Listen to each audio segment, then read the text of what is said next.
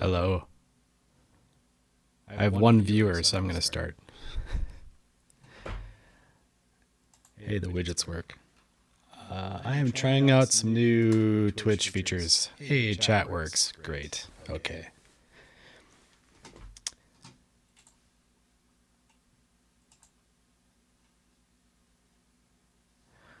All right. So the plan for today is to, I'm just going to do some pretty casual sequencing from Tidal, using Tidal code, of course, and sequence the electron analog rhythm drum machine. And I'm just going to create some melodic patches on it and kind of some minimal patches, not like fancy scales or anything. But anyway, there's some specific phasing ideas I want to try out with some sine waves and stuff. So let's just see what we can do. I'm going to bump up my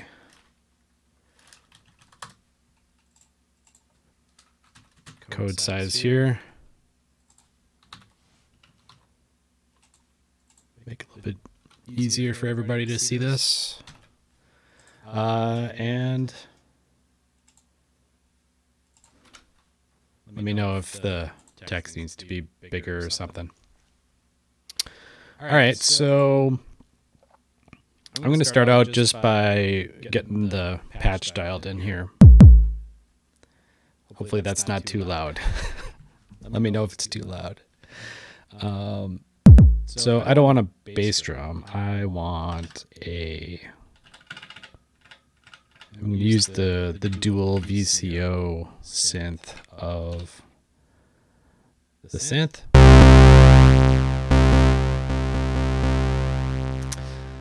It's pretty loud, isn't it? I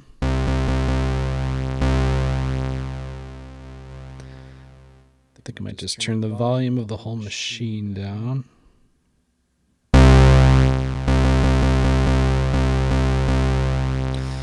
All right.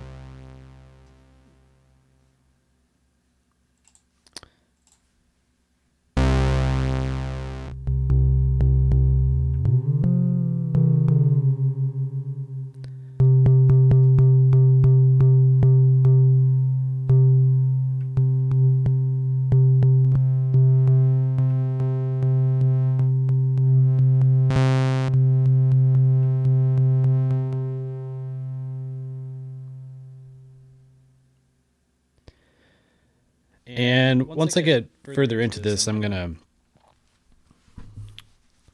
pop my earbud back in. When I get further in, I'm going to add some modulation control from TidalCycles into these sounds. But for now, I'm just going to kind of start with this really simple sequencing idea I want to try out. I want to make this more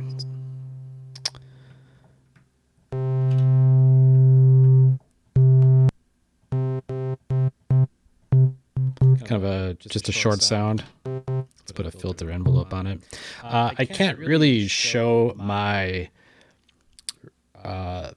rhythm screen because I tried getting an overhead camera set up, but the backlit screen on these Mark I devices are not. I can't get it to show up without just being this bright white light. I can't.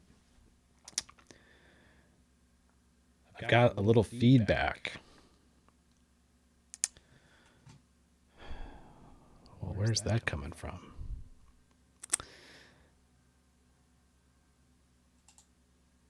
Let's try something. Monitor off.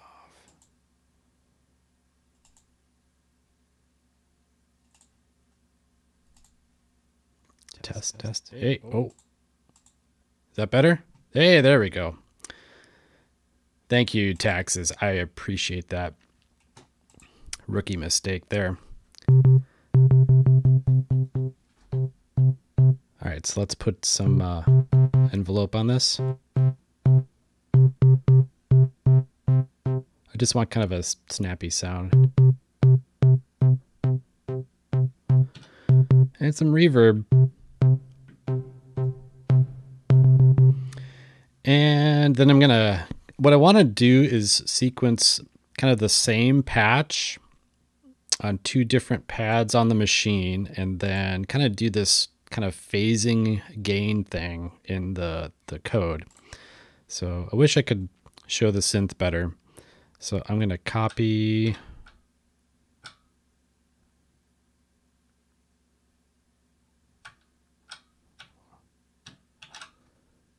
There we go.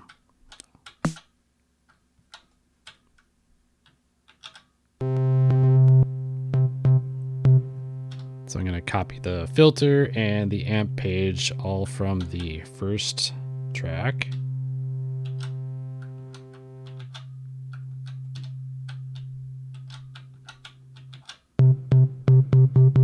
Okay, so now I've got two sounds. I'm going to pan a little bit to one side. I might vary up the patch on one of them here.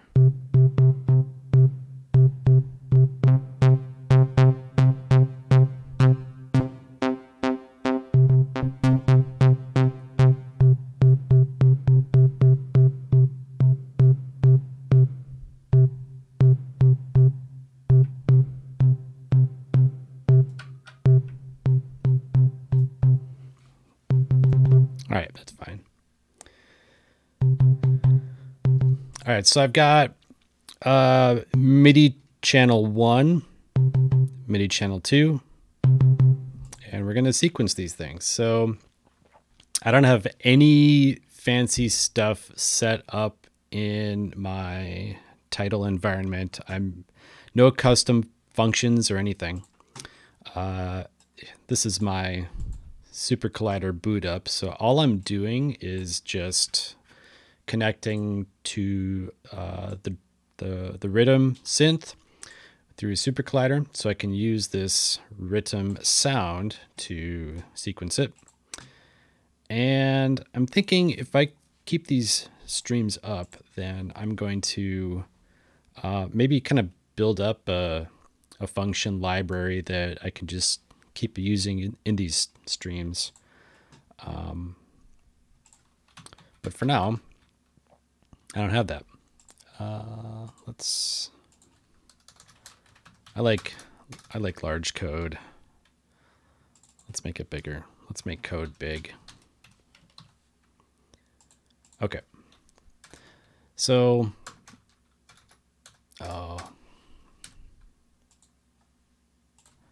very important. Got to get my tab size where I want it. I am streaming from Windows and my PC, which I have not done in a long time, so my VS Code settings are not how I want. All right, so I'm going to play a sound on the rhythm. MIDI chan 0 in Tidal means MIDI channel 1 in the real world.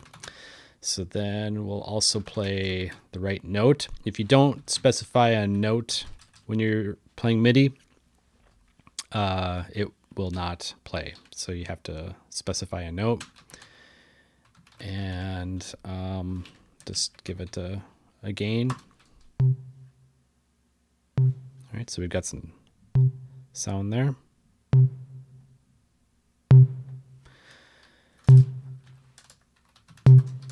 So I'm going to create a stack. And I'm going to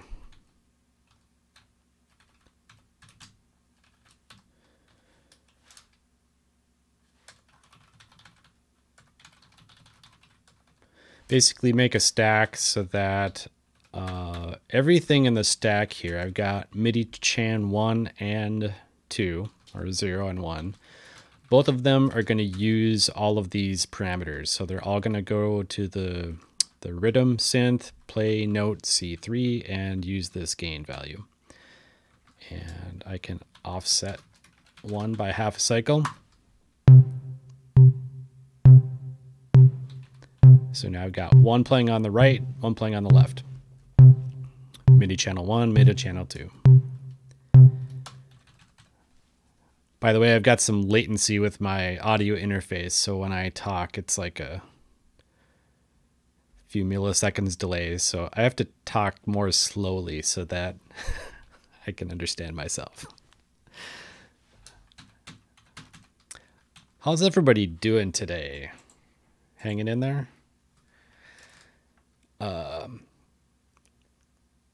Yeah, I wanted to get back into doing these streams because I was feeling like I need to engage with the rest of the world a little bit more.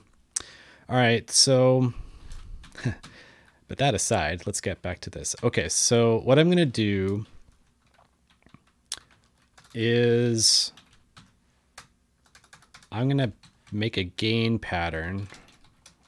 Let's just say eighth note, like 8 items per cycle.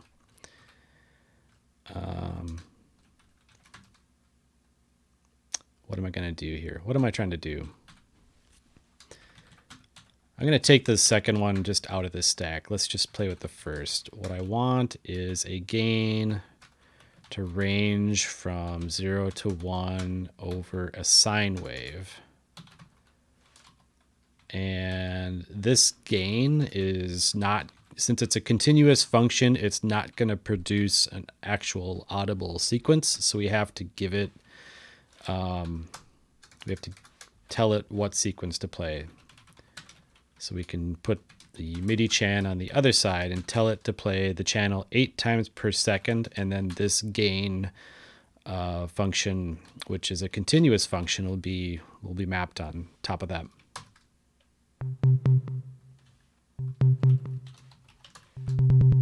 There we go. Let's slow this down a little bit.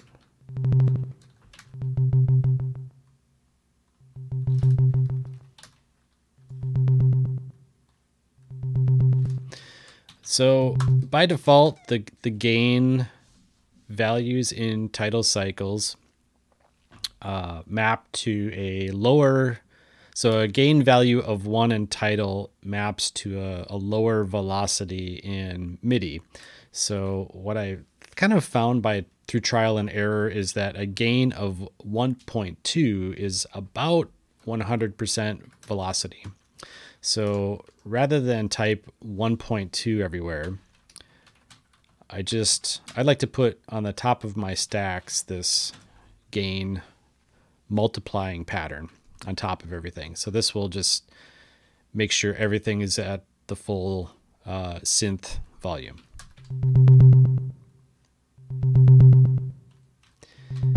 And I don't know if I want this to go all the way to 0. I want it to be a little bit audible when it gets quiet.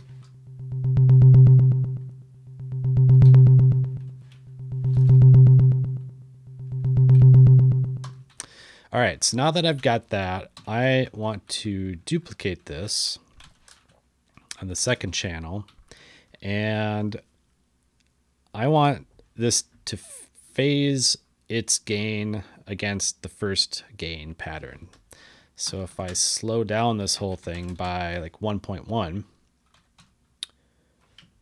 I should hear kind of like over 10 cycles, I should hear kind of this phased difference between the two patterns. I'm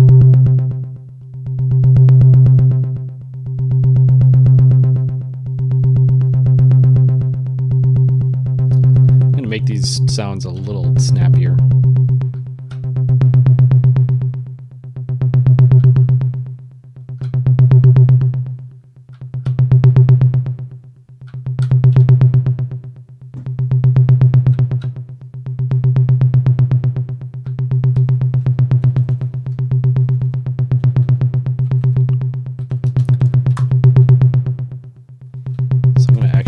Increase the speed of this one.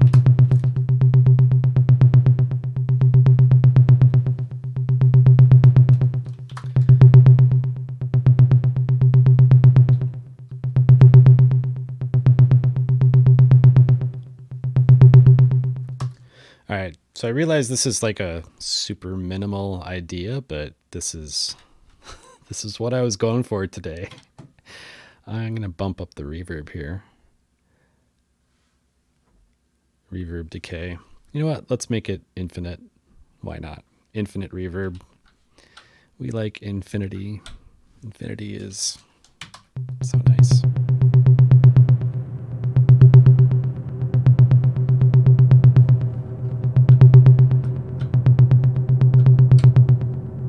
Maybe not infinity.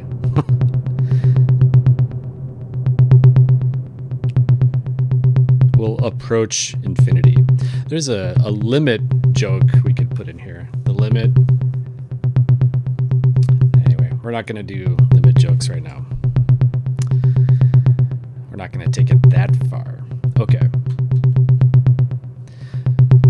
So what are some other things we can do to this? I'd like to kind of modulate the timbre of these sounds in addition to their amplitude. So if I make this more of a richer sound,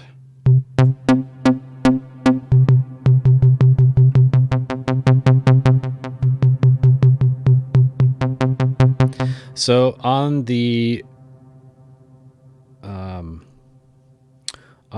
Rhythm's dual VCO engine, you have a balance. So each and the dual VCO has two oscillators. Oh, you know what? Check this out. Hey, everybody. I was waiting to do this. Sorry. So the dual VCO has two oscillators, and they can be arranged in different configurations. They can just be summed together and balanced. The levels of each, you can balance between the two. So you can have all the way VCO, all the way oscillator 1 or all the way oscillator 2, or a mix or blend of both. And then there's other modes of the dual VCO where one oscillator can modulate the other through just frequency modulation or ring modulation, or I think there's like a feedback mode too. And then you can change the waveform of both oscillators, so sine, triangle, saw, and so on. So I'm just going to start out with a basic basic blend of the two. I'm not going to do any modulation. We'll just, so here's the balance in the middle. This is all the way, is that a saw? And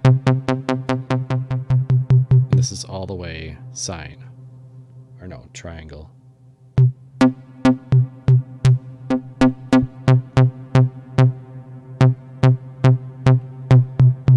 Okay, so we've got triangle, and then like a saw.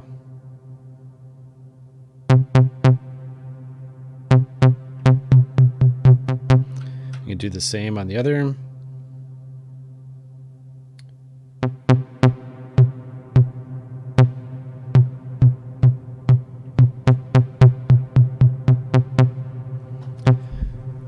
All right, and then I need to look up the documentation of, here, join me on my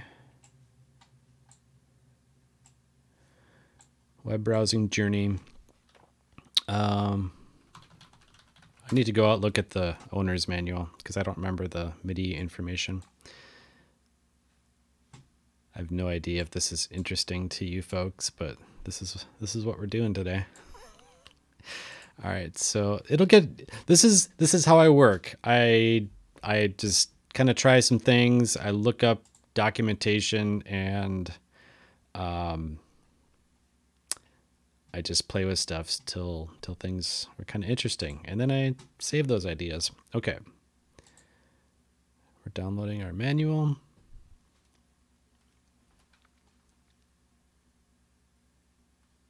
All right. And at the end, there's an appendix of all the MIDI control change values, and this is what we want. So for the dual VCO, there it is. I saw it. Nope, I thought I saw it. Here it is. Okay. So for these parameters here, so we can control that balance. It's MIDI control changed number 19. Great. So what I'm going to do is set up a new function called balance, and it's going to accept a pattern, and we're going to do CC value pattern and then CCN19. And this is on, yeah, that's it. That's it. So now we're going to make a mute function here too. GTFO.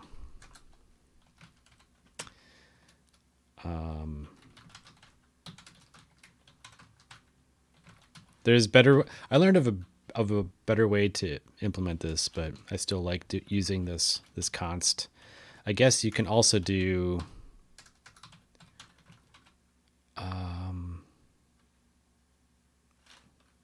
No, I forgot what it is. I'm not going to lead you astray there. All right, so I'm going to mute the second one. And let's just modulate that balance of the first. So we'll do a balance. Range between 0 and 127. And we'll make this a sine wave also. And this needs a structure. So right now we, again, like I was saying before, this is just going to produce a continuous sine wave of values between 0 and 127.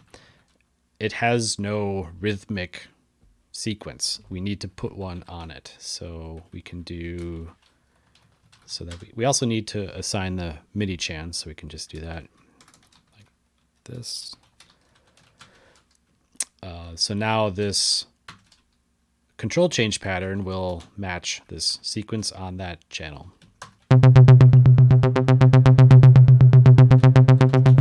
Let's slow that down.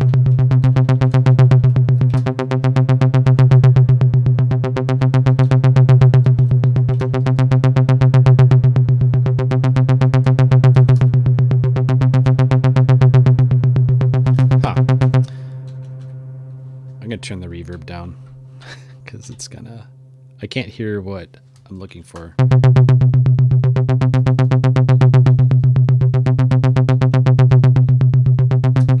All right, so even though the gain is going to 0, I can still hear it.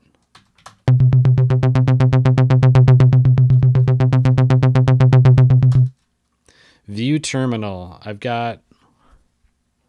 don't really have anything to show in my terminal, but I will show it.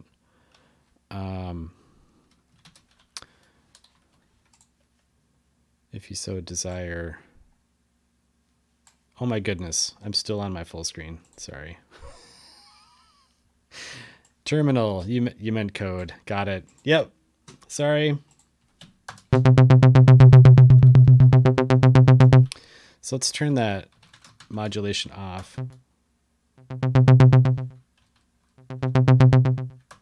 So when I start modulating the balance,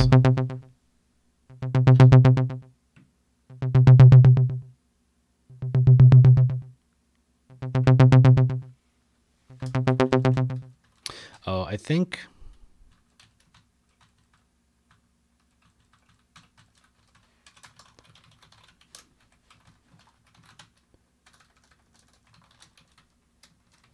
what is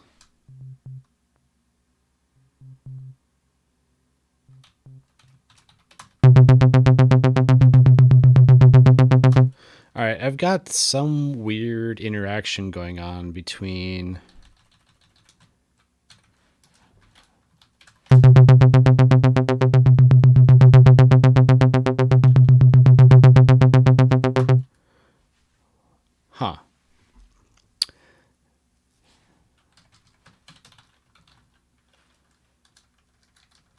So even though I am modulating the gain pattern, this pattern, I think, is keeping the gain at 1 the whole time.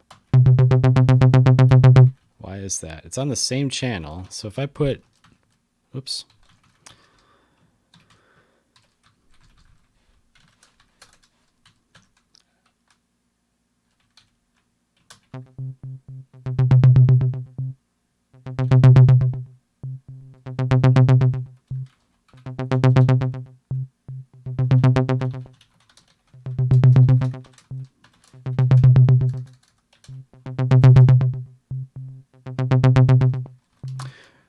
All right, so I think what was happening, I've never experienced this before, or I haven't noticed, but I've got two patterns on the same MIDI channel. One is just a control change pattern, but I think it is still sending a gain value to, it was overriding the gain of this other one because they're both on the same channel.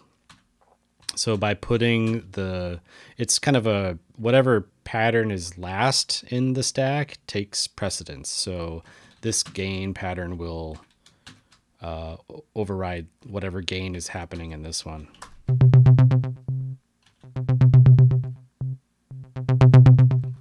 Something's still a little off though. If I only play the control change pattern, it's, oh, I know why. Oh my goodness. It's because I'm actually putting a note in the stack here. So what I need to do is take the note and only play it on the second pattern. That's going to do it. There we go. It was a very, very subtle thing there, but you could still hear things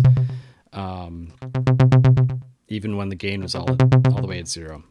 All right, I'm going to modulate this balance more slowly. And I'm going to bring the other channel back.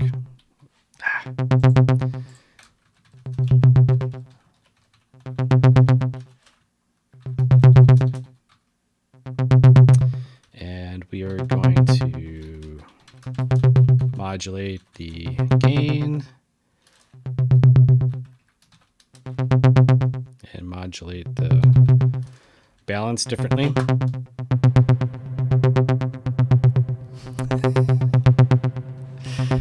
Damn it, Cortana.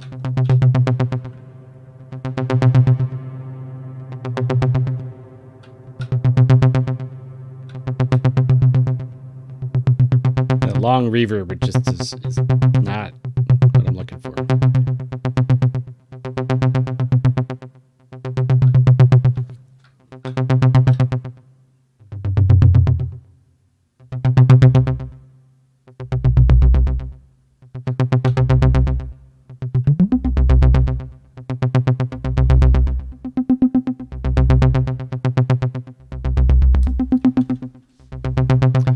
All right.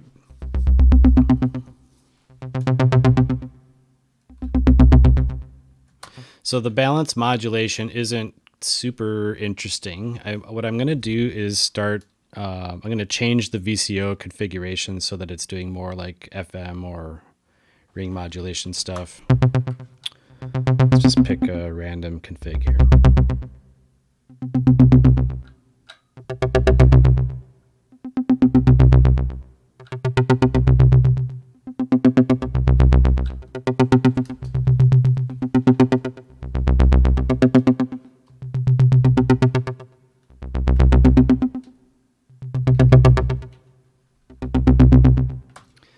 And I kind of want to create a global performance. Well, I don't need to do that. I can just use Tidal for all this.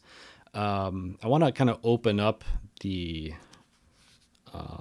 envelope and open up the decay a little bit and kind of modulate that. So let's go back to our Tidal manual here. And we need to go look at the filter information. Nope. This way. Distortion, reverb, LFO, filter. Okay, so filter, envelope, depth is 77 and the frequency is 74. So let's do envelope, CCV, pat, CCN. I already forgot what it was. Envelope depth, 77. And just say cutoff.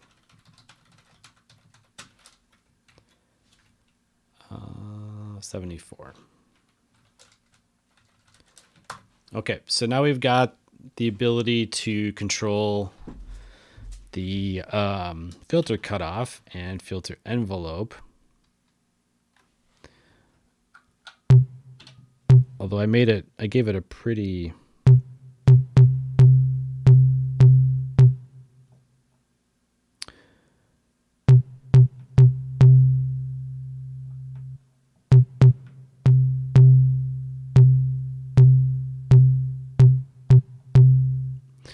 I've also got the amplitude. There's some tricky things with the amplitude envelope too. The hold amount and the release. If I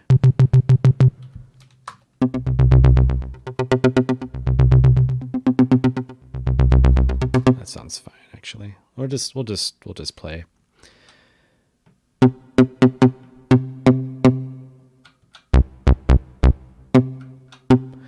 I'm also going to create a parameter to control the amplitude release or the decay time.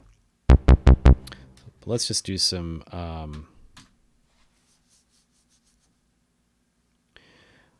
let's just start with the filters. And I'm kind of starting to build up a stack here that's going to get really kind of annoying to maintain. I'm going to end up with a big stack of stuff. And I might try and optimize this later as we go. Let's start with channel 1. We are going to add, actually I want something more like the balance pattern. So we're going to do MIDI channel 0. And we will take the envelope, and so the envelope, for a positive envelope, we have to start at 64 and potentially open it all the way up to 127 and then have it go back to 0 for a 0 amount at 64. If we go all the way down to a range of 0, that would result in a negative envelope, which is fine, but not what I want. And we'll put this at a different, I'm going to put all of my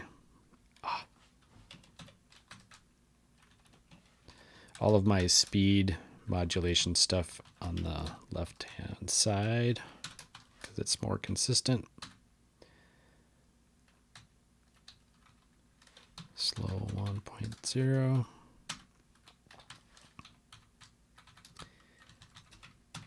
This is just code golf. It's kind of annoying for you, I bet. All right, so we've got filter envelope, and then we'll change the cutoff. So right now, the filter cutoff, when the envelope is all the way open, is at 12. And I don't know. We're just going to try putting numbers in here. We'll range it from 12 to 127. And then I want to copy this whole thing for the other channel. Put some different speeds on it to make it go more slowly. And I'm just going to see what this sounds like.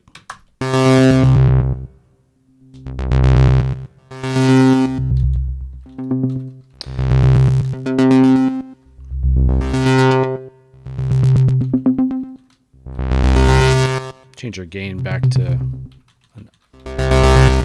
something so it's not so quiet when it goes all the way.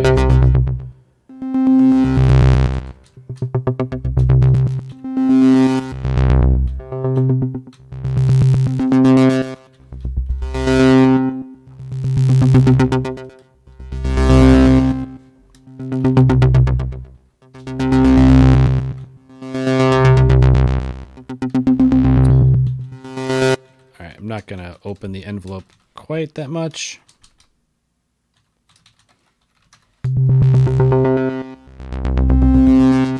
Hello, thanks for joining.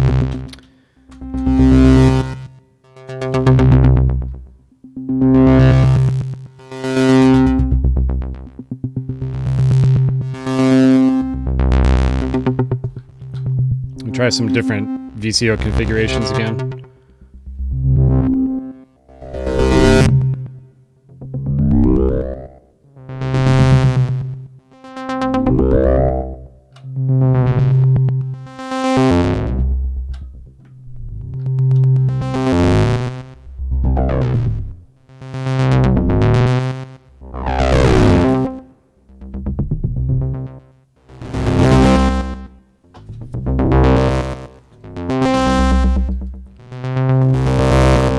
All right, so we're at CPS 0.5, which would be, what, 60 over 120?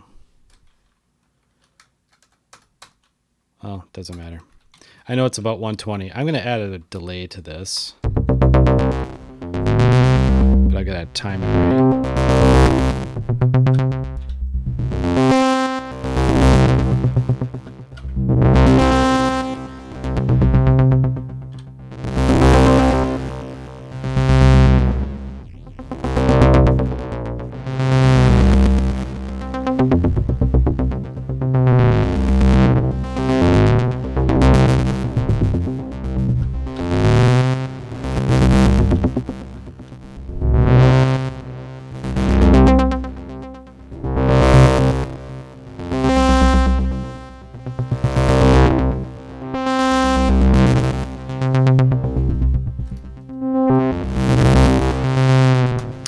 right. I'm gonna drop down that envelope even further. Well, also the cutoff doesn't need to be so high. Let's put the cutoffs. Let's add a variable. So we'll do max cutoff. We'll make it 90. Max cutoff and max cutoff. Variables are good. Oh.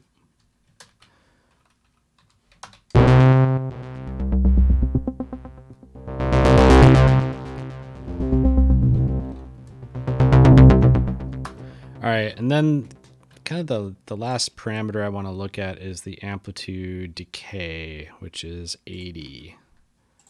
So we'll make this.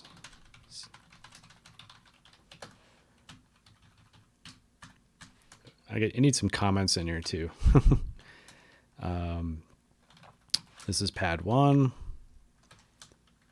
pad 2. And let's put our gain sequence at the top of each of these.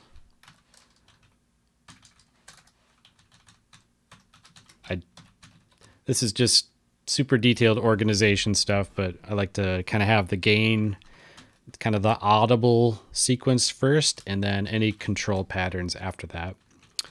All right, so let's add amplitude or decay, and I'm gonna have to change this so that we're not repeating this. This MIDI chan 0 times 16, MIDI chan 1 times 16. This kind of stuff drives me nuts, where I'm just repeating, copying and pasting. So we'll get back to that. Yeah, Tidal MIDI is a lot more to keep track of, and it's because you have to separate. Well, yeah, I think for a few reasons. I'm going to go back to my face cam. I'll remember to switch back. Yeah, I think MIDI is a lot harder in Tidal than samples because for two main reasons. One is your control patterns are separate from your sound pattern. In an early version of Tidal and MIDI, this is before Super Dirt existed. before Super Collider was a big part of the Tidal chain of stuff. You used to be able to do, like a sound MIDI, and then you could do like your balance,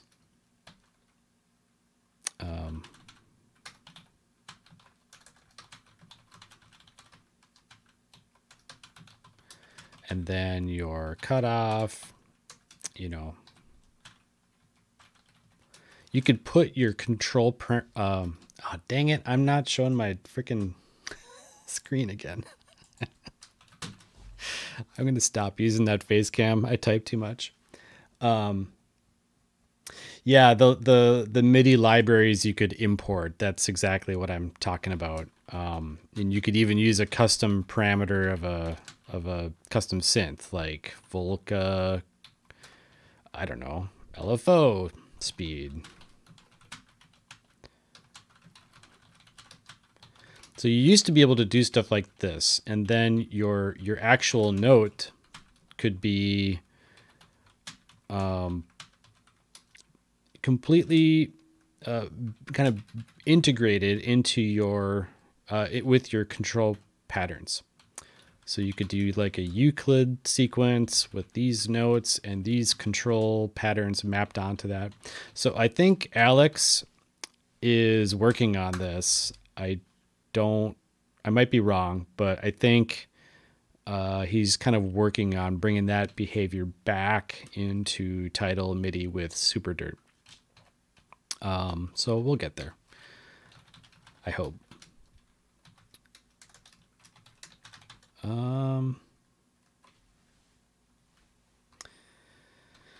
Yeah, pre-SuperDirt, that stuff was insane.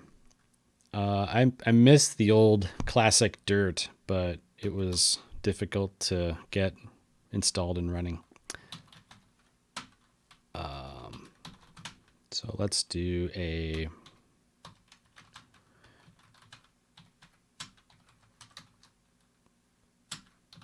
so we got a decay value for the first one.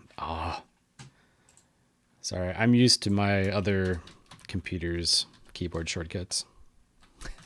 It's just kind of funny, that's all. All right, so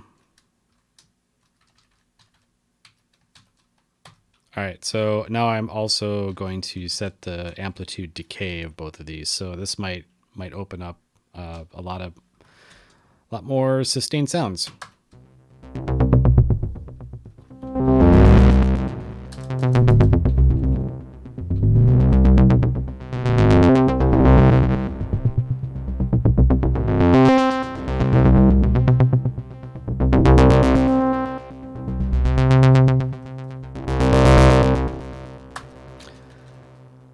There's one other thing we can do.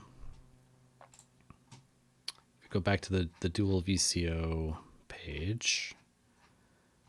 I'm going to adjust the bend as well. That's 23. Oop. Bend, pat, 23.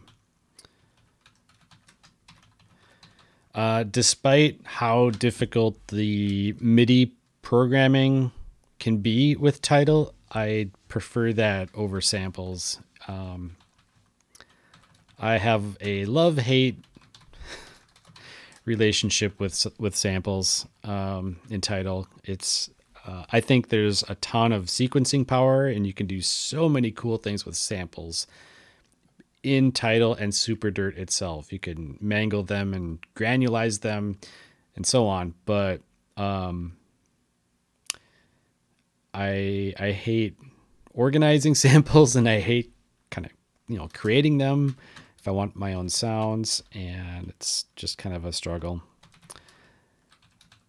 All right, so we're gonna modulate the bend here. Yeah, I like working with synths better because it's a faster way to kind of work, but then you gotta deal with all kinds of other integration issues with Tidal. Okay, so let's modulate the bend parameter, which will add a pitch envelope.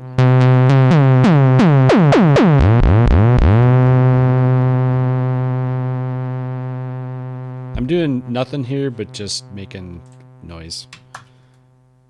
Oh, what did I do? Bend.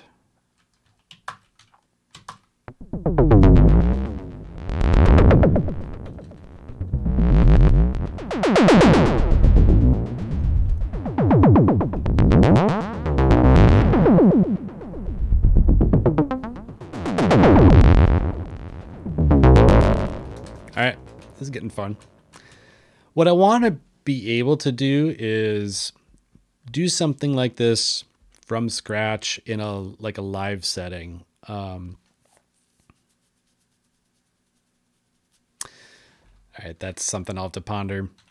If I could have shortcuts for all of these things, where it's just really fast to type and do, that'd be really fun, and come up with something new every time. But I don't know if you can, because a lot of the cool stuff about these patterns is baked into the guts of this stack, and it's hard to kind of isolate these things, or it's hard to abstract this stuff out so that it's less to type. All right, that's a different topic. All right, so let's what was I gonna do next? I had an idea. I forgot what it was. Oh, maybe add an LFO of some sort.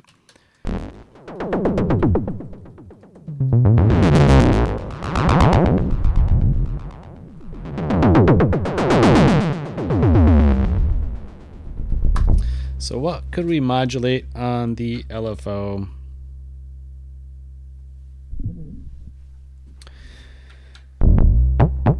We could detune it a little bit.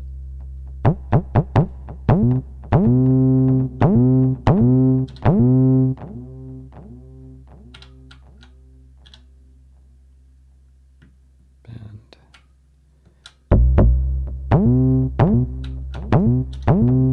So if I try and modulate the tuning of, or the detune,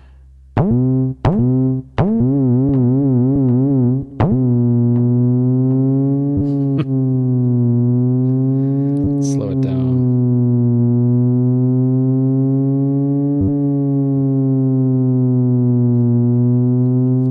So I could control the LFO depth and speed from Tidal.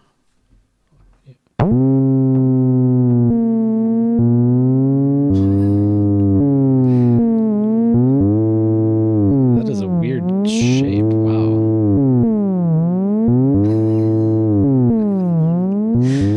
All right, I've never heard this kind of sound come out of this machine. It's something weird. I don't know what's happening.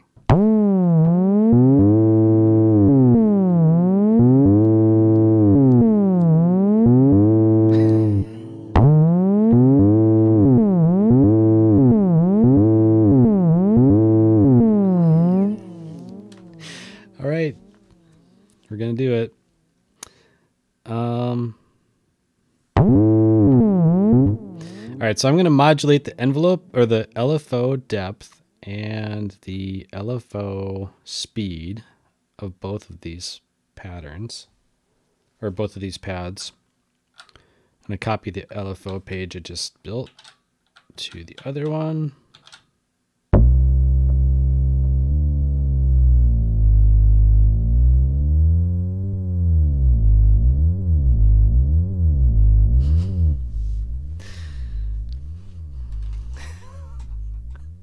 I hope you're enjoying this, because I am.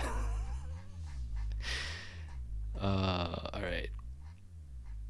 So let's go to LFO. So speed is 102 and depth is 109. So LFO speed. I already forgot. What was it? Speed is 102. Depth.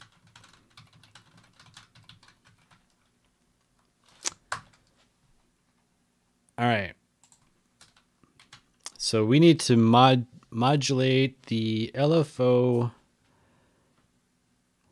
depth from 64 to 127, and then the speed, same thing, to go from 0 to 127. I've got some, I guess, just with my experience with this machine, I know if I go all the way to 0, these values will go negative, which is fine. It's just not what I want.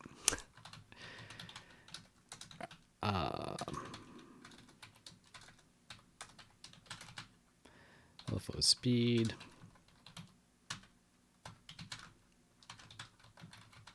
$64, 127 sine, and LFO depth.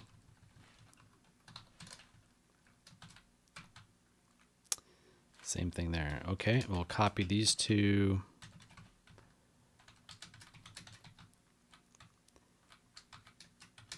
I like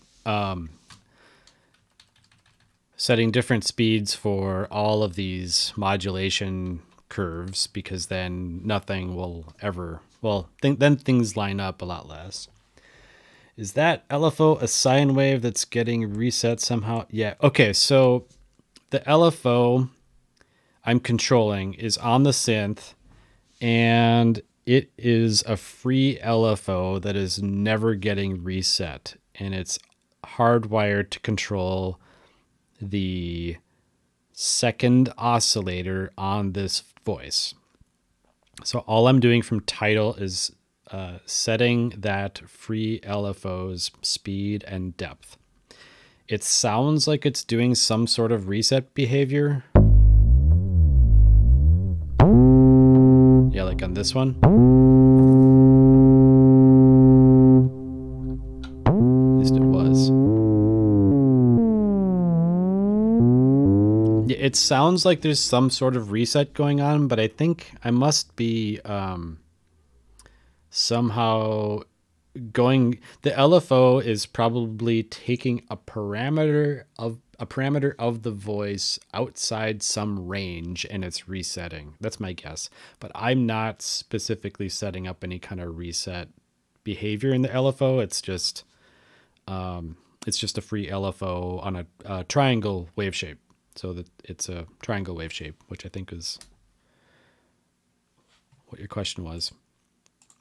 Yeah, so that weird stepping behavior, I honestly don't know how that's happening. I think it's just a parameter that's getting put back into a range somehow. All right, so let's see what this does.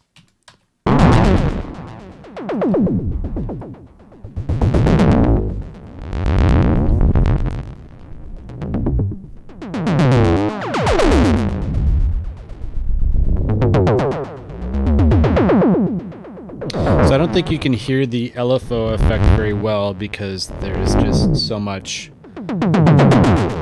attack and bend information happening. That's fine. We can slow it down.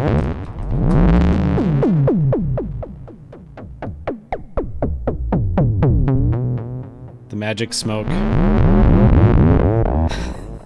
This is gnarly.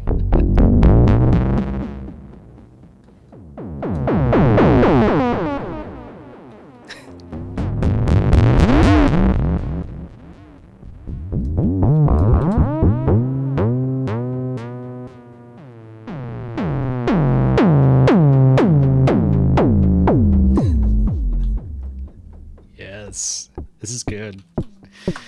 All right, so what I kind of want to do is actually offset everything in the pad 2 side by half a cycle.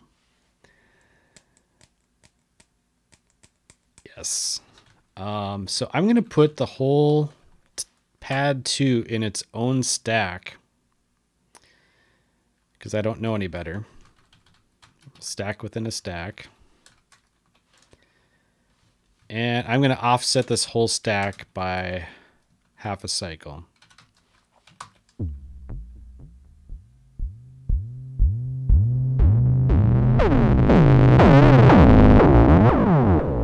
Oh, no, I need to do 1/16 of a cycle, or 1/32 of a cycle.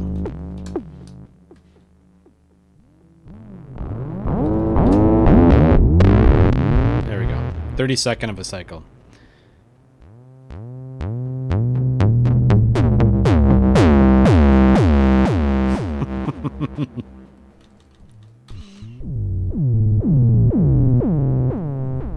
We could optionally increase the speed of one too.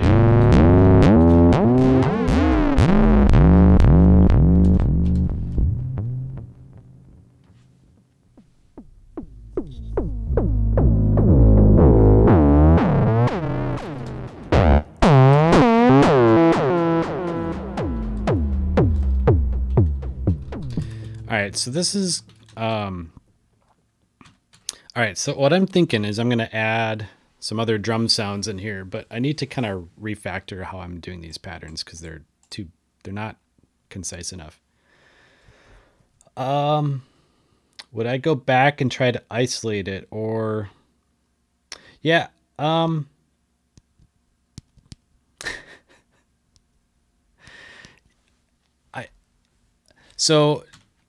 yeah, thanks for the question about what am I trying to do? What am I going for? So right now I'm literally just playing and I have no desired outcome. So what I might take away from this is kind of an idea for the future when I'm off camera. And I'll think, oh, I remember when I had that phasing idea that worked pretty well, and I'm going to save this code and post it. But I might take this and then try to develop it in some more musical way, or maybe it's musical enough. You know, this could be its own little independent experiment. So yeah, I could record this. I could then chop it up or use it in a DAW project, just record this audio raw. But typically when I use Tidal, I think of it as a live instrument. So if I wanted to use this type of sequence, I would probably find a way to get it to work with some drum sounds or some other percussion sounds or something. So I'm not going to try to develop this in a specific way, but if I wanted to keep it and use it, I would incorporate it as it is in some musical way with other sounds and use it live, use it on the live synth. Yeah, I really suck at recording ideas and just working with the audio later.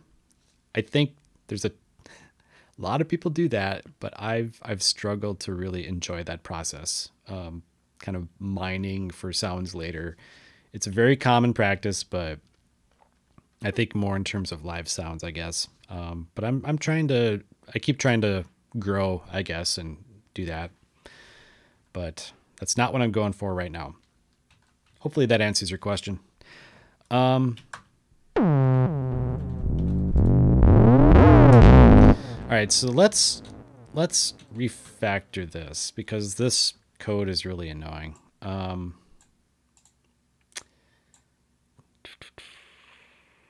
How are we going to do this?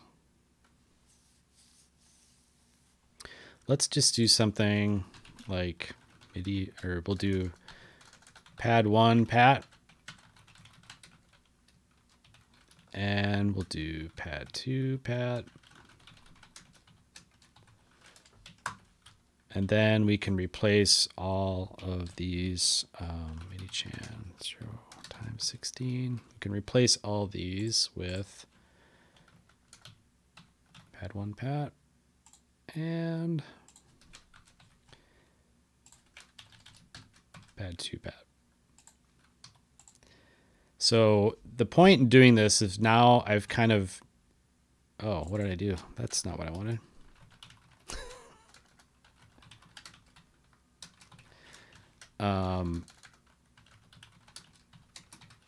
Now I can more easily adjust these patterns. And so like if I wanted to increase the cycles per second back to 0.5, I could, you know, lower or slow down this sequence if I wanted to.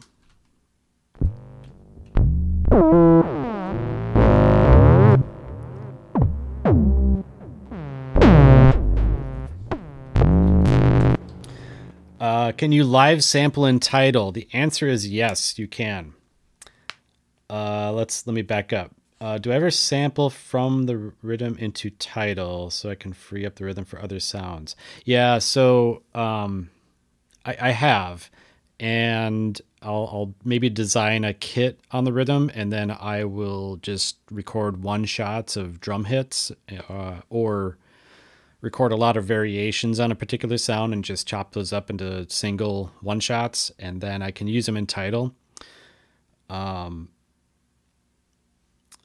I dislike that process because chopping and slicing up samples is absolute hell to me. And the machine itself, the rhythm has. I am not an analog snob, but this machine has so much warmth and grit and attitude. And when you play sounds through Tidal, you really miss that. So I am in love with this machine's sound.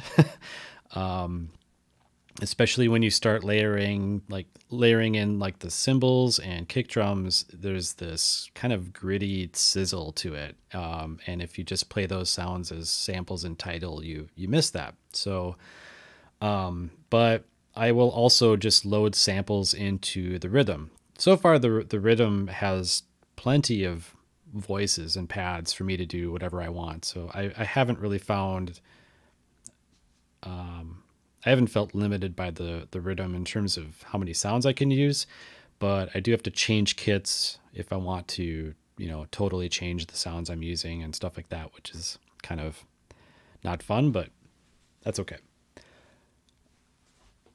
But yeah, taxes, you can live sample into Tidal. I know Alex, I don't know if it was a public video, but he did something where he was sampling his voice into buffers in Super Collider, and he was then playing his voice loops in Tidal. So it's absolutely possible to do live sampling into Tidal and then code that recorded audio.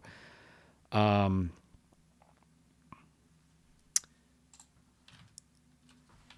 think that's a pretty picture.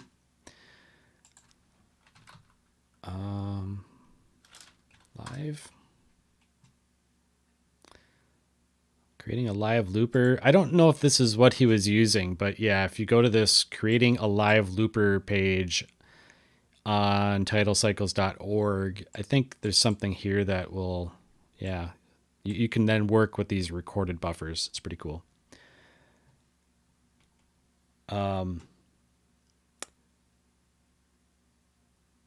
Oh yeah. Hey, it's Euler Room. Hello, Euler Room. Yeah, thanks for linking to that. I have not checked that out. Let's go look. Yeah, or you can use this. Oh yeah, I've seen this before. Cool. I have not tried this yet. I want to try resampling audio. I want to try resampling me playing my drums and coding at the same time. I don't know if that'll work. Or voice. I think that'd be fun. Euler Room. All right. Back to the matter at hand. Okay, so I've refactored my pattern up here so I can independently control its speed separate from the cycles per second. So if I'm going to add some drums to this.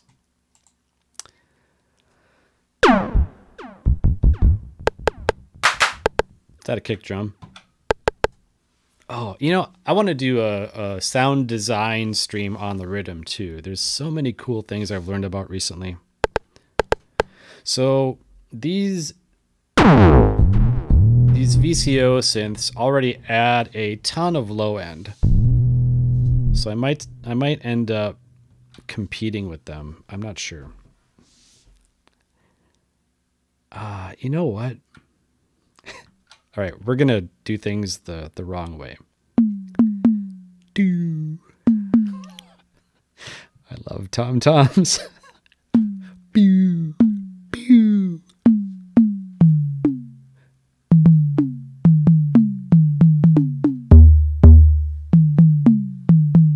Okay, the next hour is just going to be me hand drumming on tom-toms. Okay, so I'm going to make a kick drum out of a filter sweep. So I'm going to change this pad. And I'm getting close to the microphone. Hopefully I'm not too loud here.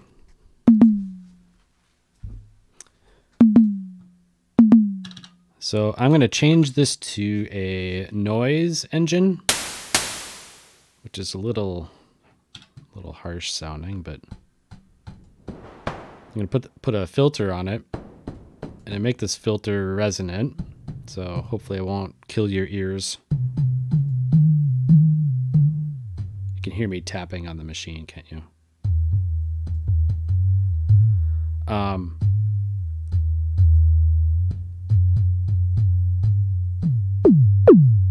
All right, so we're gonna make a kick drum out of this. There we go. That's so smooth.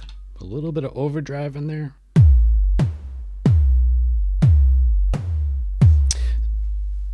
Excuse me. So somebody asked, all right, I'm going to go to face cam again, and I promise I'm going to remember to go back. So somebody asked about, do I just sample from the rhythm and then use the samples in Tidal, or do I, and I said that I like to use the rhythm drum machine because it's so full of weird, gritty analog warmth. One perfect example with this kick drum patch that I've made from a filter sweep, it's like every hit is literally different. Every time you play it, even from code, even if it's not with your hands, because the pads are velocity sensitive, but even if you just sequence it from the outside, it's like it has a different quality every time you hit it. And it's got aftertouch, which I have not tried to control yet. But I like this kind of kick. You hear that noise engine underneath? That little... It's like this gritty kick drum.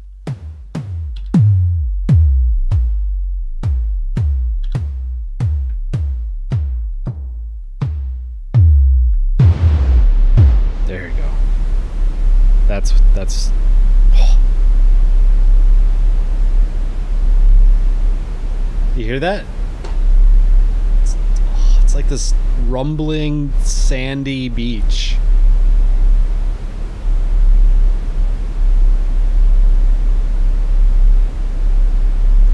I should hit record and make a drone album. All right. Oh, it sounds so good. All right.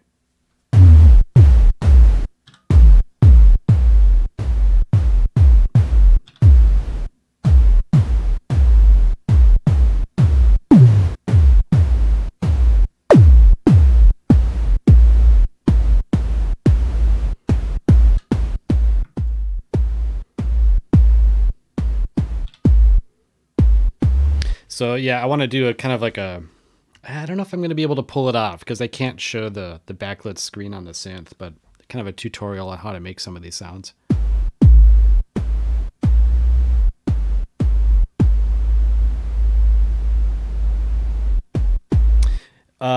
Yeah, so I don't know if it's pink noise or white noise.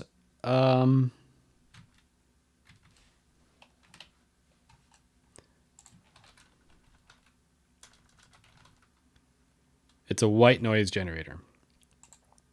That's from the documentation.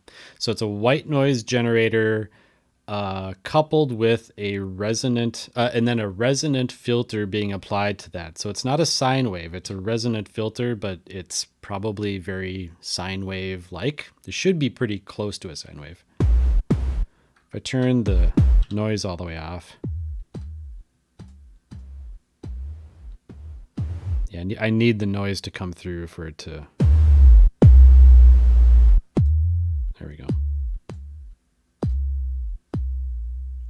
Yeah, I need the noise for it for the filter to open up, so I can't isolate the the filter enough. But yeah, basically it's like a resonant filter, approximately a sine wave, and I can adjust the intensity or the level of that.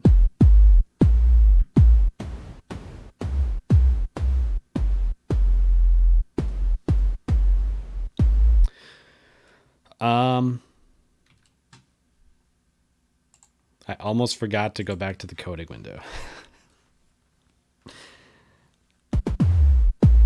All right. Pew, pew. Let's make another white noise percussive sound out of this.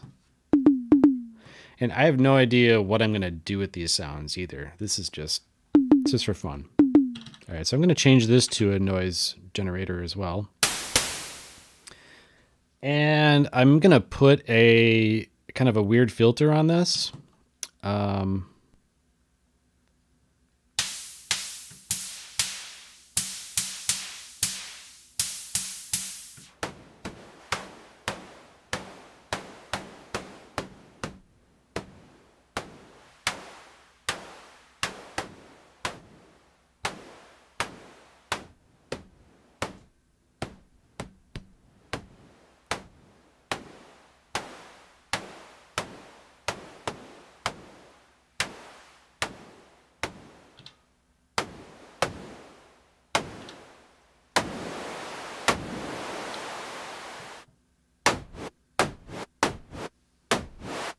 Let's just start with that.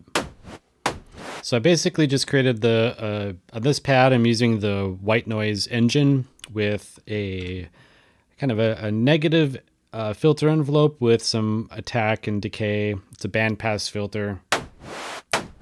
Just kind of quickly sweeps through the sound.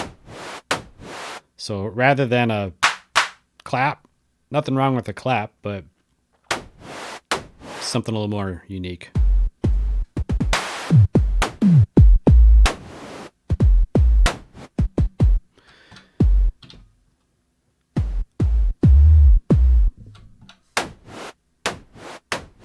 Okay, we could do some, we'll do some Kindom style sequencing with those. So that's on MIDI Chan 6 and 7. And I don't even know if these are going to sound good with these dual VCO patterns, but let's just let's just kind of audition these.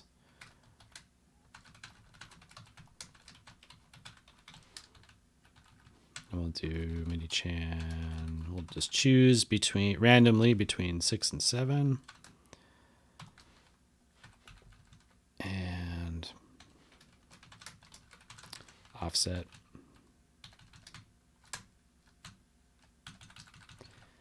And then we'll do a gain pattern, just kind of a random gain.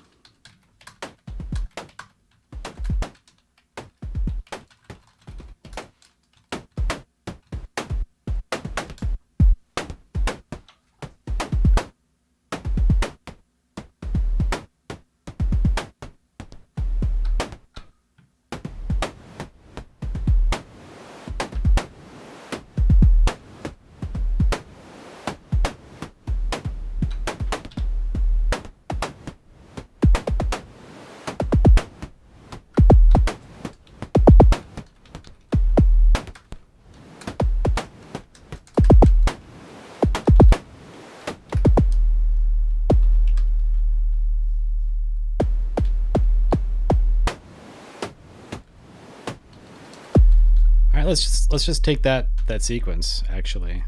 That'll be fine. Let's take Cortana, you're back. All right, so let's just put this into our big stack.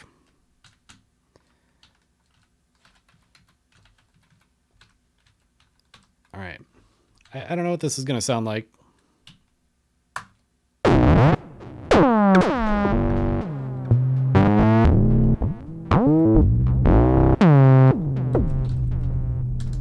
There were no drums in there. Oh, I need a note.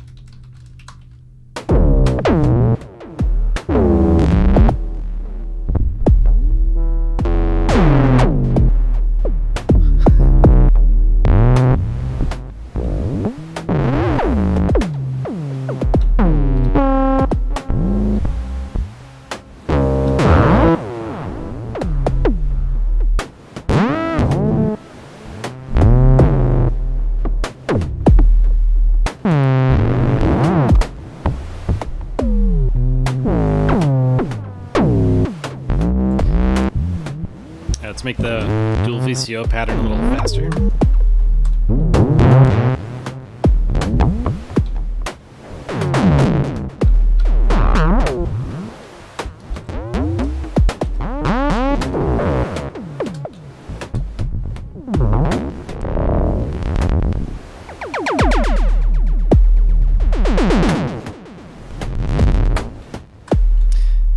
All right, so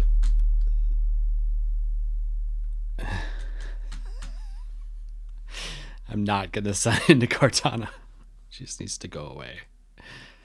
She just needs to go away. We'll name it Cortana microchip. So from a musical taste standpoint, I'm not really liking how the drums are fitting into this. That's fine.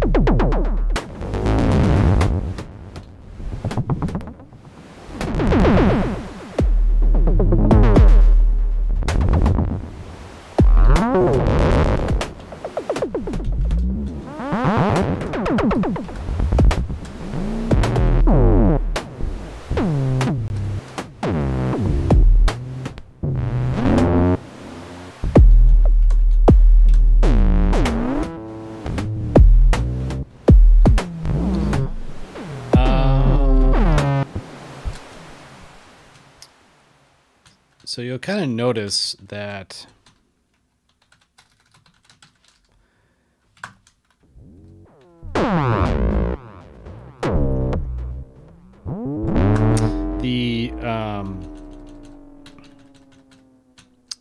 the volume of the melodic notes is going a lot faster than the sequences themselves. So I'm going to slow down those gain patterns.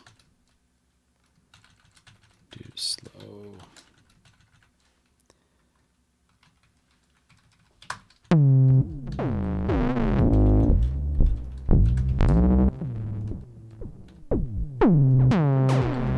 Should hopefully last a little longer.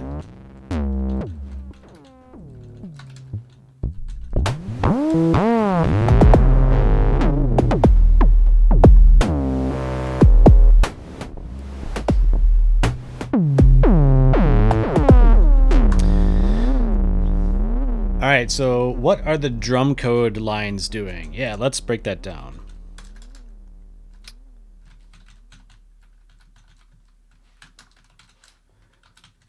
Sorry, I am a super big nerd when it comes to code organization, so that's why I'm constantly typing and moving stuff around.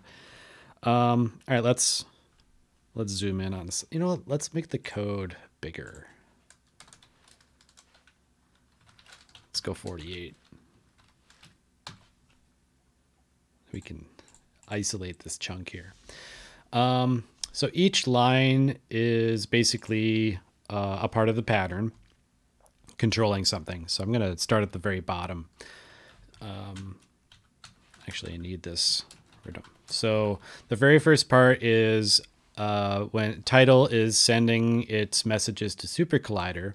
This part of the message is telling Super Collider to send MIDI to my synth. And that is configured here. So in my Super Collider boot up, I've got the rhythm synth name wired up to this MIDI device, which is my synth. Then I am playing note C3. That is the main note of my synth. I think C5 is the default in Tidal, and that is not, it doesn't, it results in a much higher pitch on my synth. So C3 is where I want it to play. Then I am creating a pattern that randomly chooses between MIDI channels 6 and 7. That's 6 and that's 7. This part, this code will shift the random choose cycle over by 1. And the reason is because if I just have a choose, it basically gets the same random result as degrade by. And I will describe degrade by in a second. But if I shift the random cycle over by 1, I will get unique values compared to what's happening in degrade by. Then my actual audible sequence is this gain 1 times 16. So I'm just saying play 16 notes at a volume of 1. And last, this degrade by will remove 80% of those notes that are played randomly. In Tidal, all random sequences kind of have the same values in the same cycle. So if I don't offset the MIDI chan random channel choosing pattern here, if I don't offset that, then it's possible that every time MIDI chan 7 is chosen, it's actually going to remove that note. So I want to make sure that that these two, the random MIDI channel selection and the degrade by function, both are on different cycles. The other thing I could do is I could actually shift the cycle up here too. So then everything moves over before the degrade by gets applied. That would do the same thing.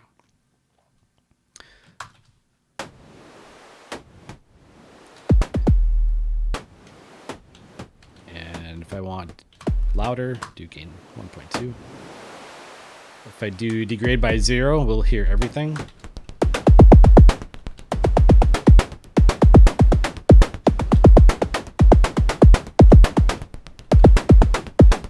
That's not bad. So hopefully that kind of answers your question about what the drum code is doing. All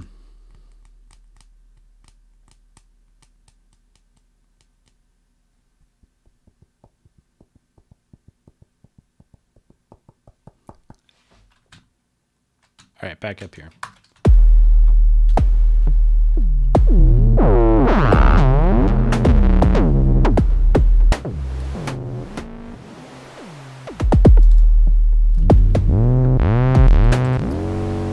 So I don't know where I'm going with this.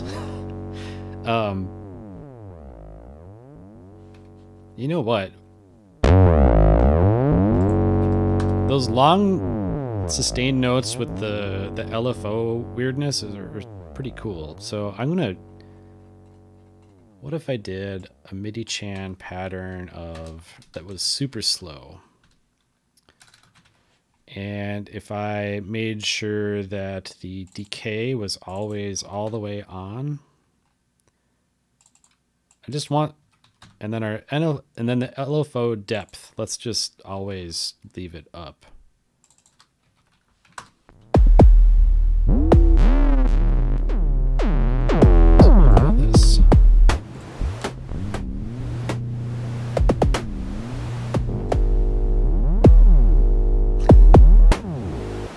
Open up the filter cutoff a bit.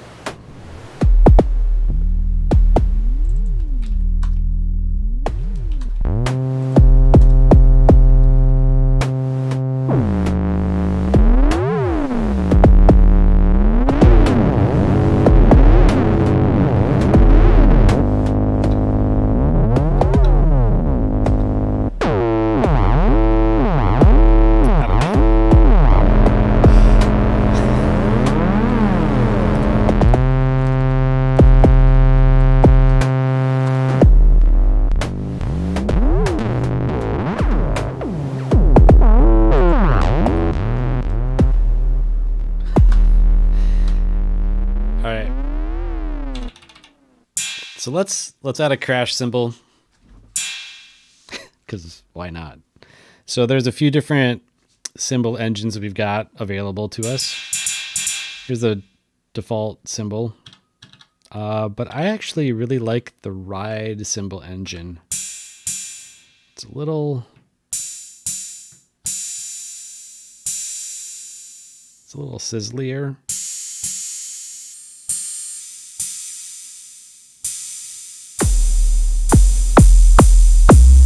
All right, so back to the analog description I was giving.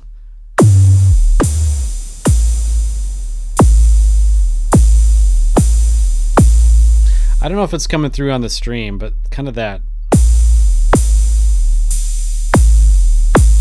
You can hear it sounds like the cymbal, or I don't know what, I think it's the low frequencies of the kick are either really quickly ducking out the cymbal, or there's some kind of distortion or compression interference going on.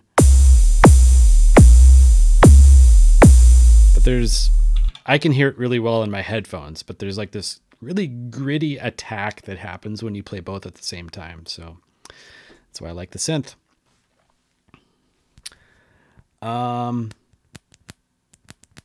Yeah, highs and lows, exactly. That's what I want. So let's add a cymbal in here to the stack.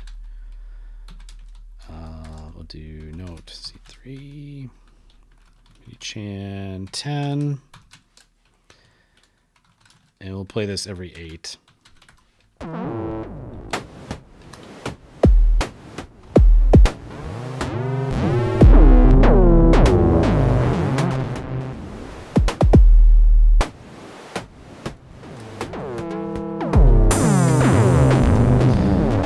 also want to make sure that it's still going. I want to make sure that there's a kick and a snare at the same time, so I'm going to also make sure that the kick channel plays at the same time.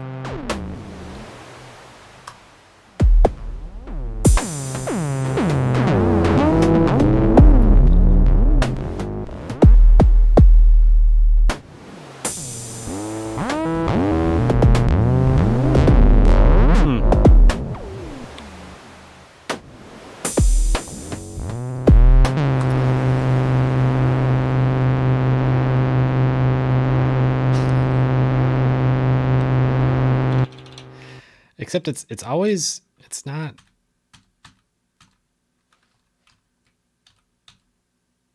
It feels like it's still, this cymbal pattern is being overridden by the kick snare pattern up here. It's not playing a kick every time I want it to.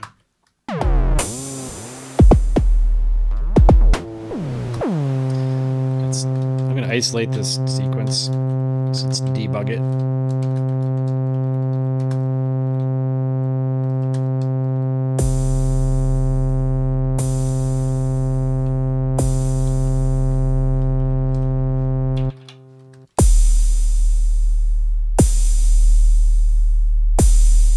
That's what I want.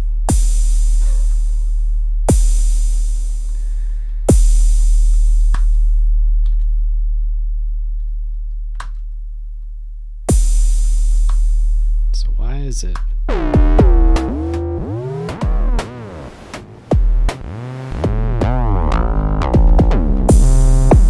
right, well, that worked.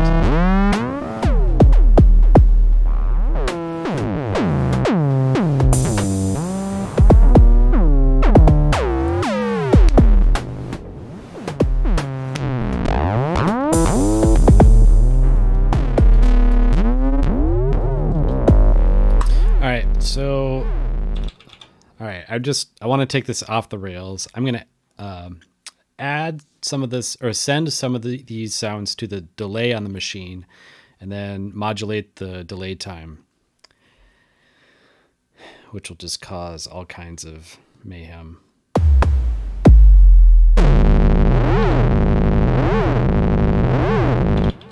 All right, so these sounds are already going to the delay.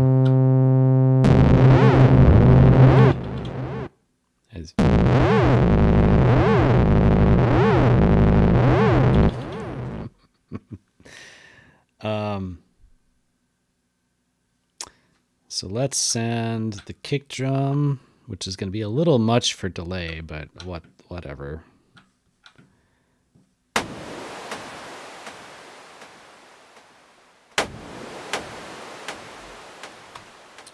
All right, to the docs. Let's look for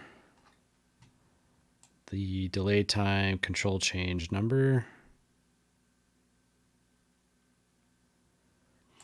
All right, let's go to delay time 16. I'm gonna bring my font size back down. It's a little much, isn't it? All right, so let's go back up. We'll do delay time pat equals CCV pat. Already forgot. 16. So the effects on the rhythm synth run on their own MIDI channel. So I need to remember what that is. MIDI config, channels, channel 13. So I can do MIDI chan 12 since we're 0 indexed. All right. Thanks for tuning in, Yaksu. Appreciate it. All right. MIDI chan 12. We'll do delay time range 1 to, I don't know, 48. And then we're just going to pick a random value.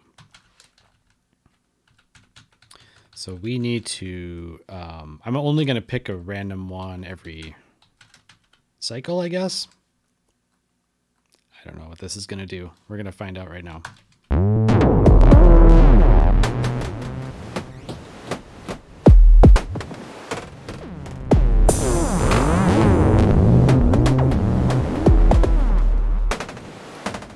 All right, that's good. Let's increase the feedback as well. Is it 19? 19. This is just kind of chaotic, but whatever. Delay feedback. And we got to be very careful with this one. We will do a minimum. Let's do 33 to 60. Hopefully I will not hurt your ears. I am sorry in advance if I do.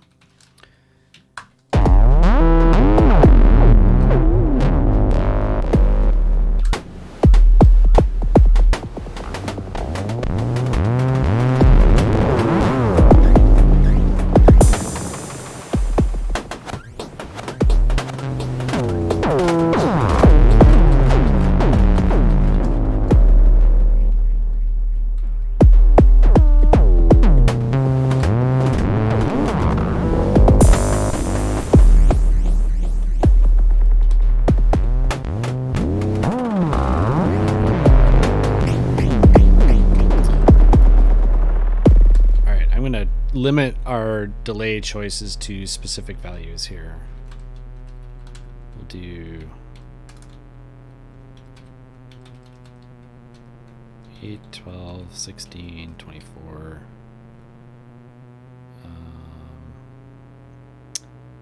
32, 48. And we'll shift this over so we get unique values.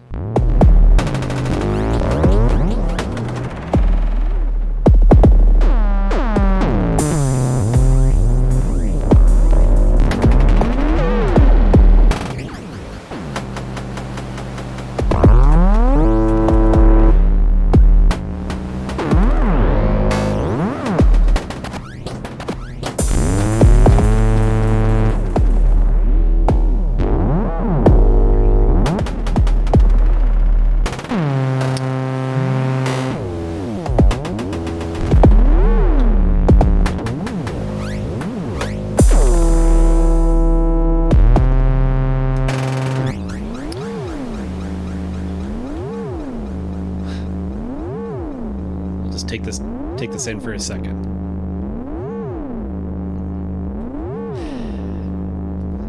Because what else are we gonna do on a Saturday morning?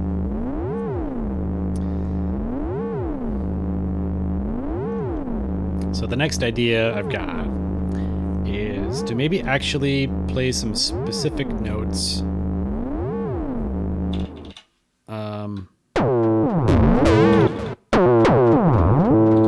So I can play this stuff chromatically.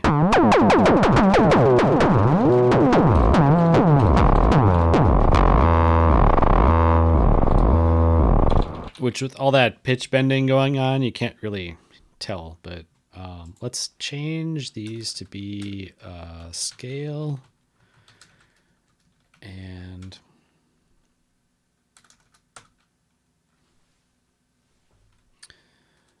we'll do a slow run.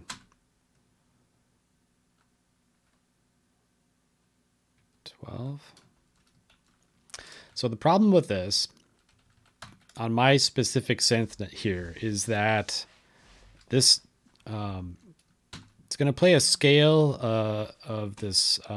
It's going to play of 12 notes on the RYTM scale. However, this will start at C5, and if you recall, the rhythm likes to start at C3, not C5. So I need to. There's probably a better Haskell way to do this, but I just do this because this is what I remember.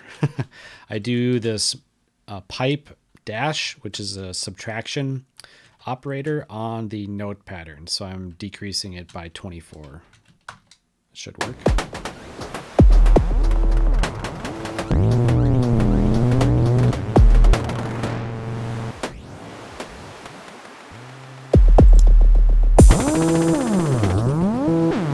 Same for the other one.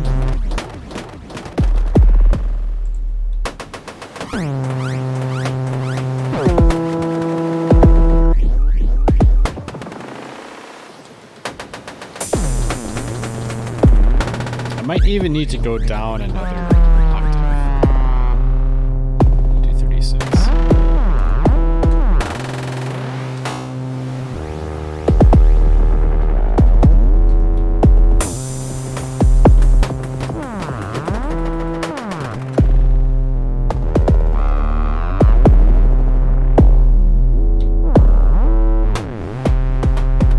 Something's wrong. I don't think they're playing anything right now. That's just all you're hearing is just carryover from other stuff. Minus 24. Oh yeah, you're right. Let's try that. First, I'm just gonna isolate this first. Something weird's going on. Notepad.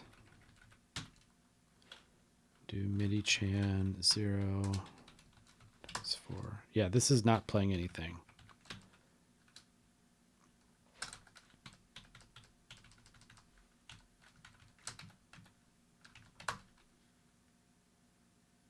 This is not playing a dang thing.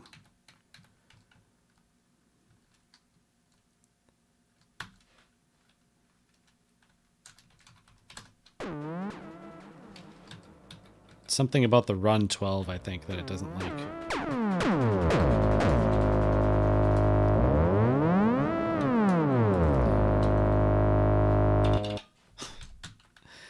So let's change this to be just, I don't know, we'll do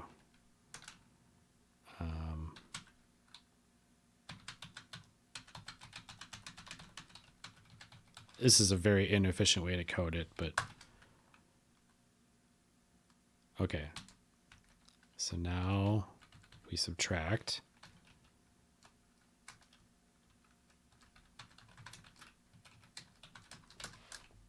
Nothing.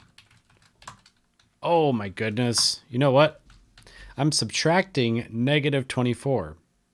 So I'm actually adding 24. There we go. That was a problem. Let's do a run again.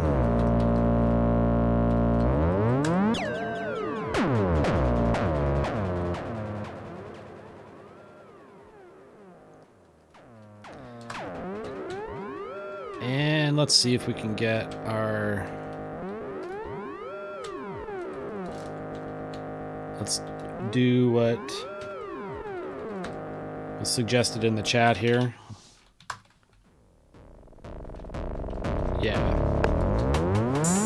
Oh, so now you're hearing other stuff. Why is that?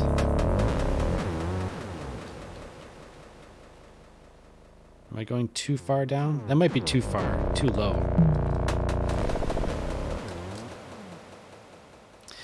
It's the RYTM is a temperamental machine when it comes to playing the MIDI notes. Sometimes it will play other pads. So you have to kind of find the sweet spot for where to kind of range the MIDI notes in.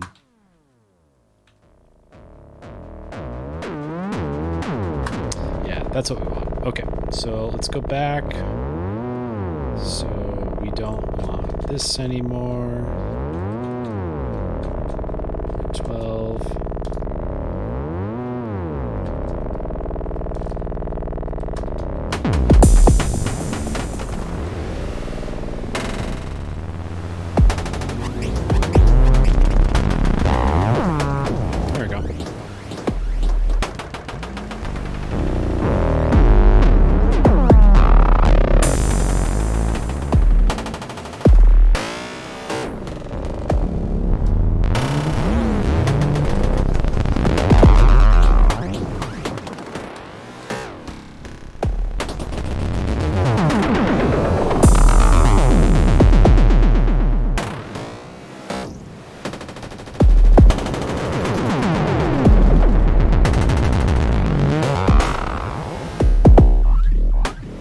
I'm going to increase the delay feedback a bit.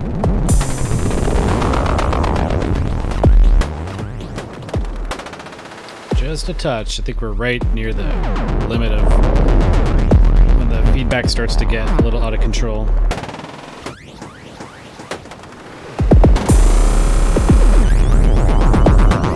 Here we go.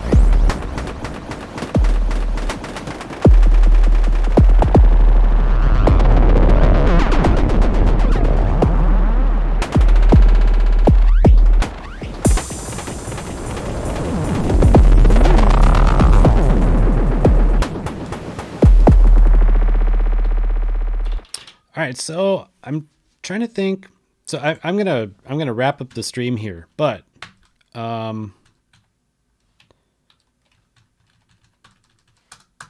kind of want to. Okay, I'm gonna shift gears to making this code available. So I've kind of got a new repo working here. So I'm going to let's bring up a terminal.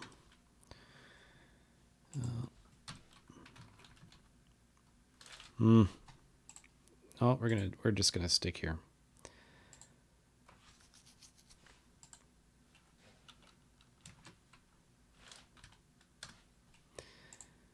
And we'll make a new terminal.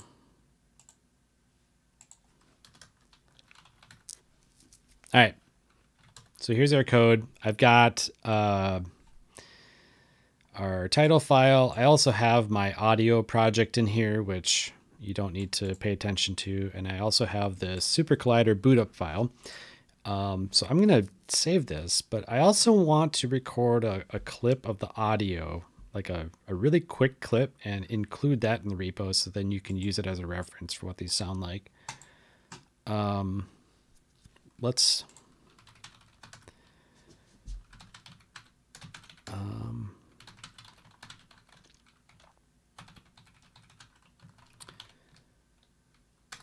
files. Oh, are you serious? Global. How I have not configured Git on this machine. That's kind of insane.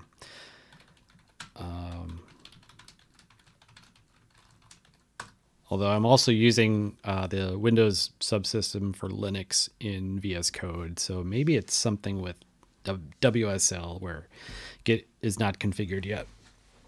All right, commit. Great. But let's record something quick. I'm going to record just this? No. I'm going to mute my mic, but I'm going to record the master channel. That's what I'll do. All right, so here we go. I'm just going to play a quick clip and be right back.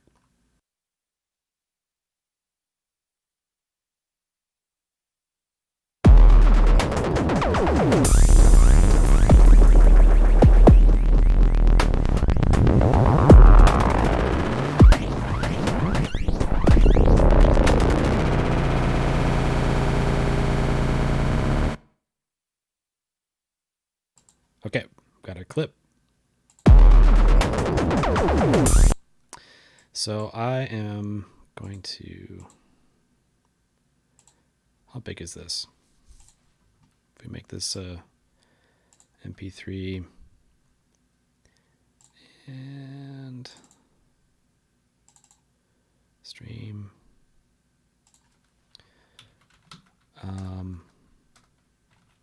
Let's make it MP3.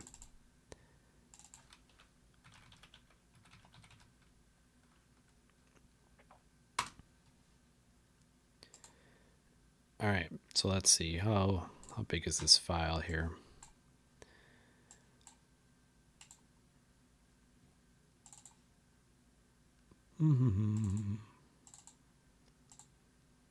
That's like 333 kilobytes. I don't know. I'm just wondering if it's a good idea to put these clips in the Git repo. Otherwise, it's going to get huge really quick.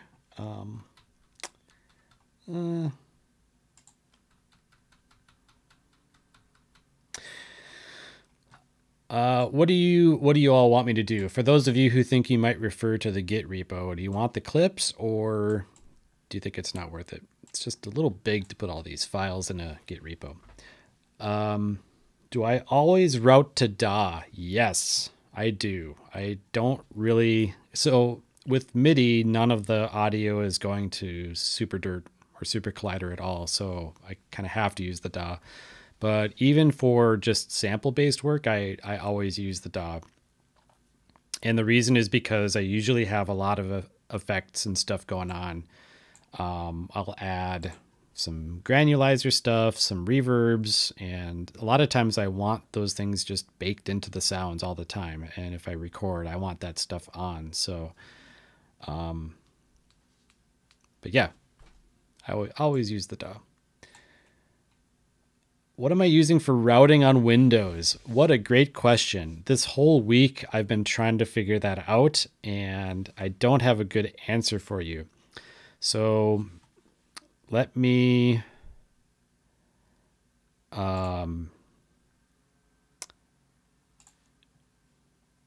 show you. It's a physical solution. I'm sorry, I'm going to move the camera around. So I've got my interface here where my drum machine is going into inputs 5 and 6 in the back. And then the DAW,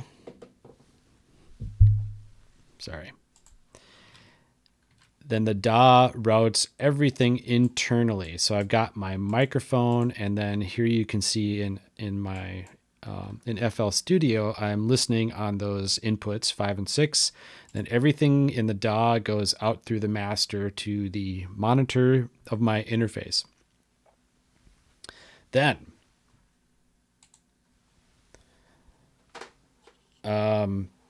for streaming purposes, then I actually take these are 5 and 6. Then I take the main output of the monitor, physically loop it back into the inputs of my interface, and then my streaming software will then listens on these two inputs. So for at least a MIDI-based approach, that's how I'm streaming. Otherwise, if I'm not streaming, I don't have to do the loop back. I can just record directly on the inputs. If I'm using samples from Super Collider, then it is a nightmare. I cannot do it on Windows. I have no reliable way to record audio from Super Collider into my DAW. I've tried multiple virtual audio cable products and different loopback routing options on my interface, and they all either cause like pops and stuttering or crashes. I can't figure it out.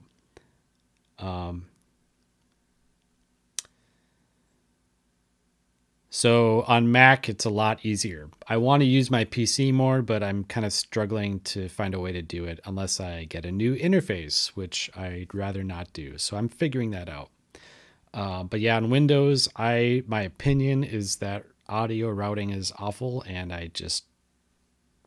I'm sticking with a MIDI approach when it comes to Windows. So what VSTs do I use the most? I don't use too many. In FL Studio, I use some of the built-in stuff, like there's one called Maximus, which I use for a lot of kind of master chain, just end of chain things like compression and limiting. I use one called Harmor a lot, which is a synth. I'm not going to really show that today, but looks like this. I use this all the time in a lot of recordings and stuff, but I'm not going to get into that one today. Otherwise, for VSTs, that's about it. I just picked up the new Vital synth, but I haven't really used it much. Do I have it? Let's open up. No, I don't have it on this computer, so I can't show it. So yeah, I've also been trying out Reaper and Ableton as different DAWs to maybe get around some other challenges I've got. But anyway, audio routing is a constant pain, and I hate audio routing. What do I do for a living? I'm an independent software developer. So I am a contractor and I take gigs, and I write software.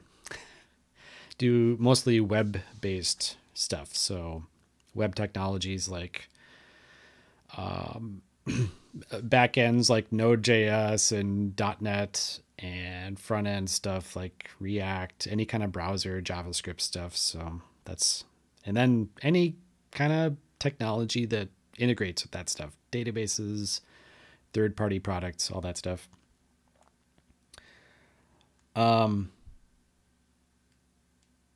Any Haskell in production? I've never developed in Haskell. I use Tidal, but I'm not a Haskell guy. Haskell is confusing to me.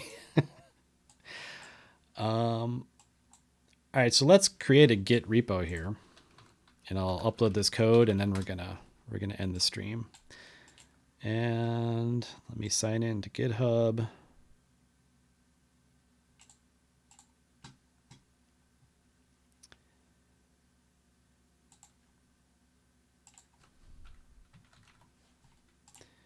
And I'll share my screen in a sec here.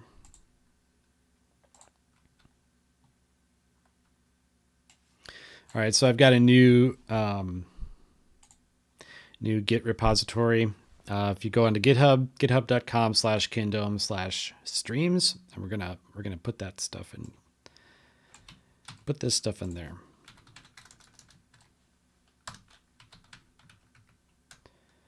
What have we changed here? Oh, we added the MP3. So nobody seemed too excited about the MP3s, so I'm gonna exclude.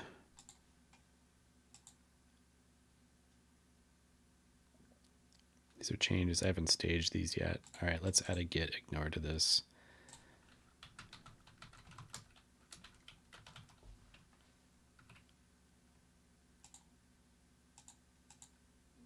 There we go.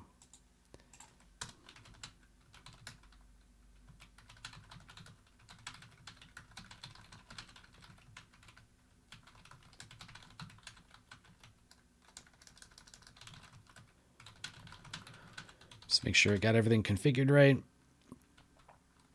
All right. Oh, I don't have my SSH key set up yet. Oh, all right. I will get this taken care of in a little bit. I'll push this in a bit, and you can find the code on this streams repo soon. All right. Yeah, I could put the audio elsewhere. That's a good point. I'll work that out.